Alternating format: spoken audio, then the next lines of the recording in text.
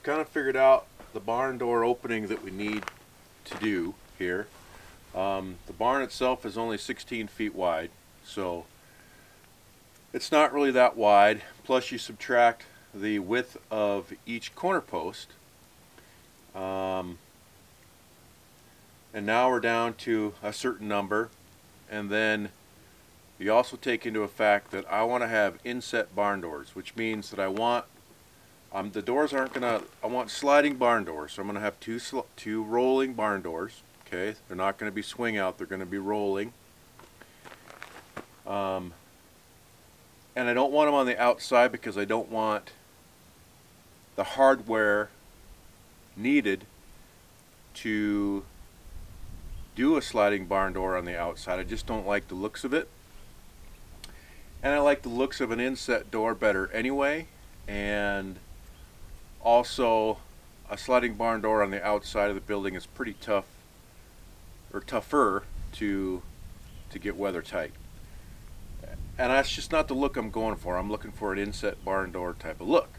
But I still want them to be rolling, and I want them to be on cast iron rolling wheels on the inside, mainly for aesthetics. And that's just what I want. So basically what that means is that we're down to a 7-foot door opening. And that means each door is going to be 3'6" wide, and I'll have about 3 feet 9 inches clearance on each end to slide them open. Once I take into account the post and whatnot. And 7 foot wide is wide enough. The widest thing I'm going to put in here is my tractor, and that's about 5'6". So it's going to be a little snug backing it in there, but it'll fit just fine.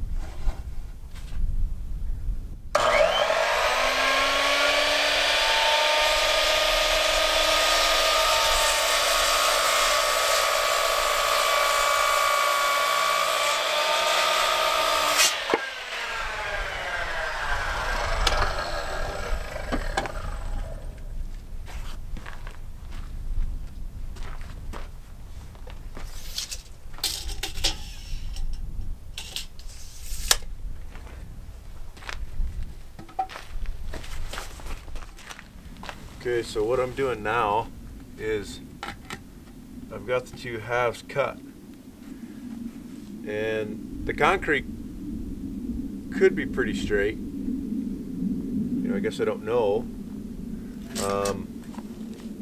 It's actually got a few waves in it, to tell you the truth.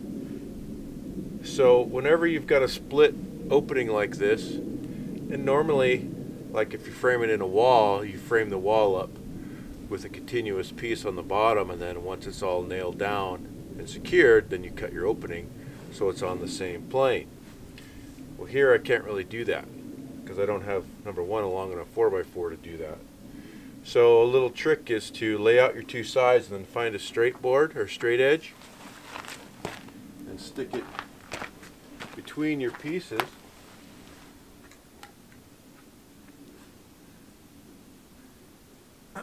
And that will make sure that your two ends are on the same plane in your opening.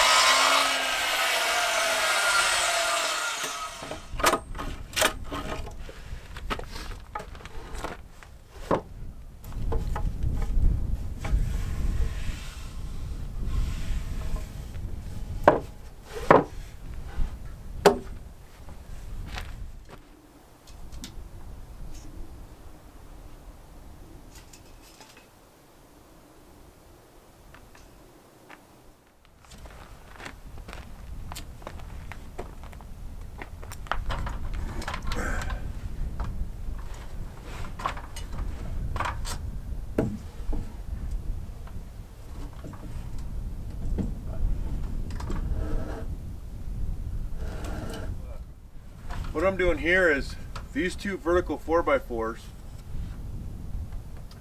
when we put them in, I found these out of my pile, and these were pretty straight, but they were twisted, of course, like all of them did over the summer. But I don't have any other ones, so I decided to use them.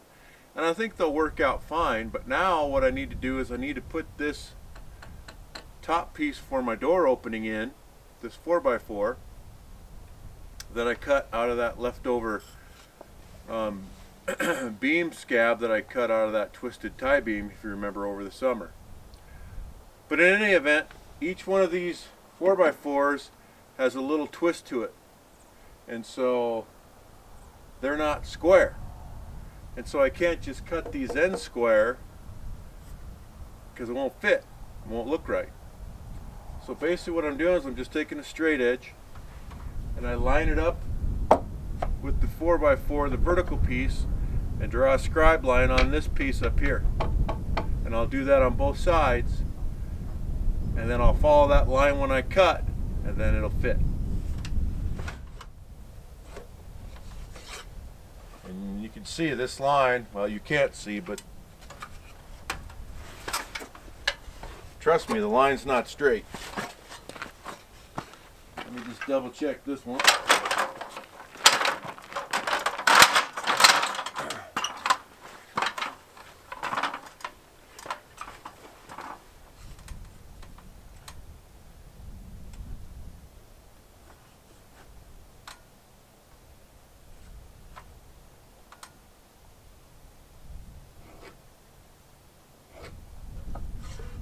Basically, these two ends are going to be skewed. It's going to kind of look like a parallelogram.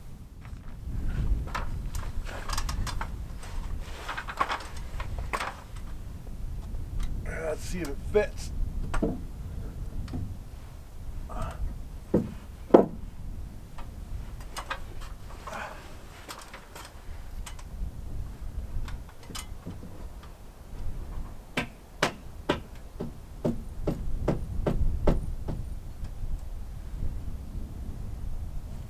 Good.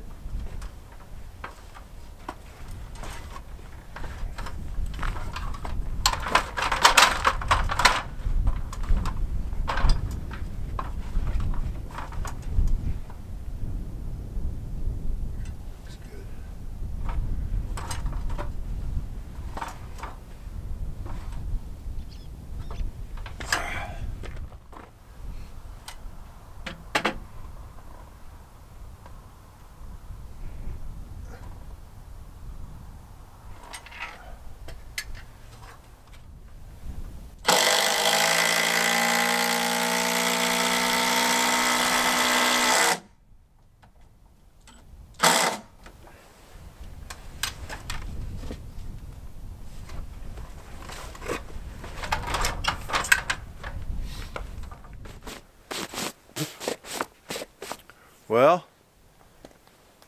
thanks for tagging along while we got the garage door framed in. Worked pretty good.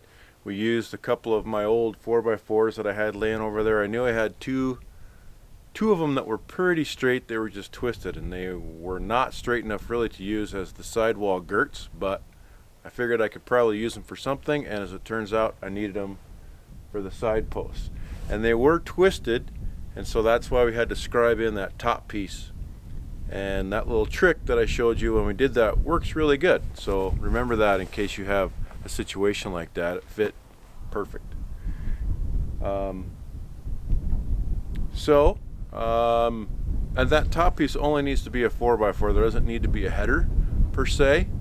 The timber frame itself is the main structural component. There might be a little wind noise too. It's kind of breezy out here today, so I apologize for that.